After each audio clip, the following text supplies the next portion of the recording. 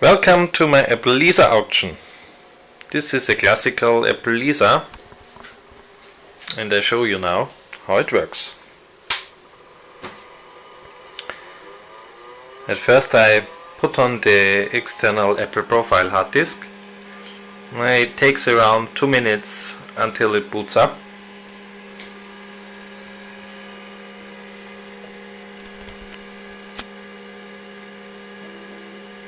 Now it does the self-check of the hard disk,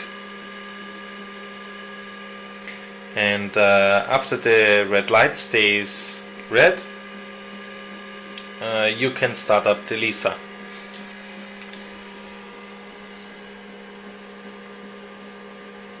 It is a typical Lisa 2.5 with 5 megabyte profile and the old motherboard with a parallel port. And the Lisa 1 mouse is also included. I'm waiting until the hard disk stays red. And no, you're not bidding on this Lisa.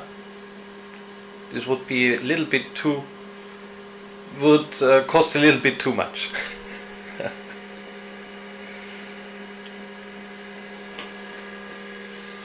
Okay, the red light is here, and now we can switch on the Lisa. This particular Lisa runs on 110 volt.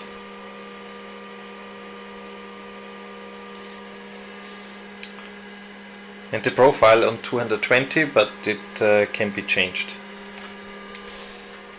I will take a seat now. Here's the typical start screen. It tests all the components inside.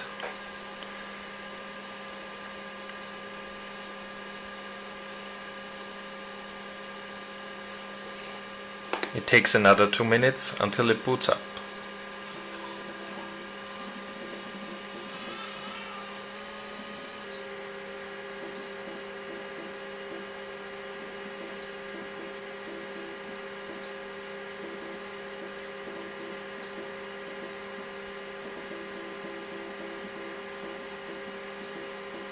Now it starts off. It's the Lisa Office System 3.1, or also called 7/7.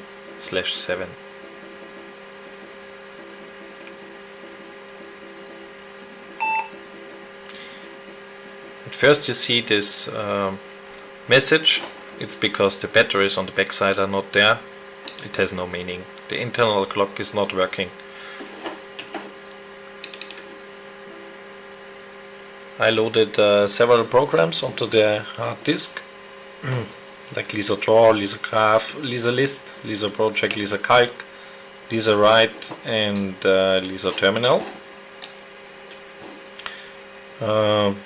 Let's demonstrate an example, like Lisa Project file.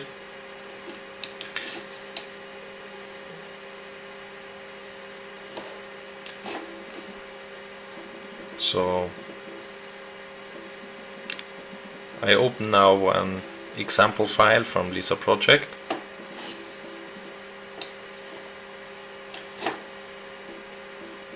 Before I can open my file, I have to copy it.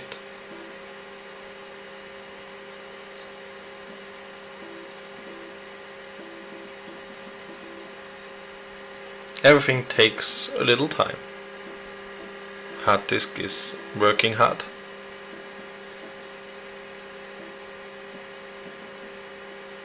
And there it is. What everyone can do now by some seconds in 1984, it was pretty cool. Here you can set aside everything. It's like a feature like on the Macintosh. And you can put things into the wastebasket.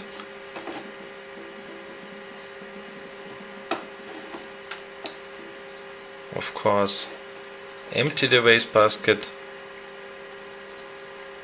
Yeah. Now I want to demonstrate you that the diskette drive is working. I put in one disk.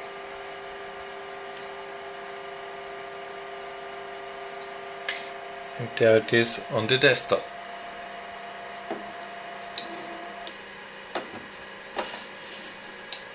And I put it out again.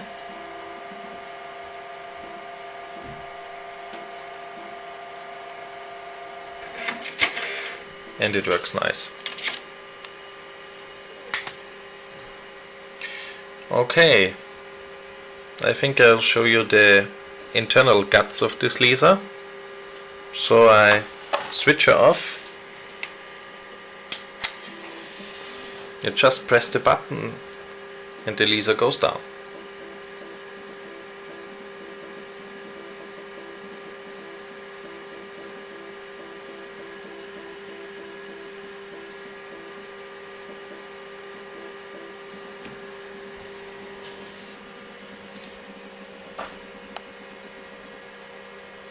And she's out.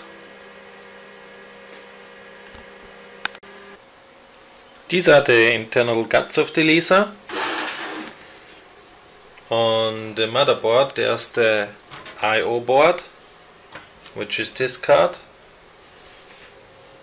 Then here we have the processor board with the big Motorola processor and the two memory boards. This laser also has a parallel port card here at the side, at the expansion port, which is used for the profile. The inside is very nice. It's okay, she's clean. And on the front side you can see the 400K diskette drive with the laser light card, which was needed when you transform the former Laser 1 with the 400K drive. You needed this laser light card.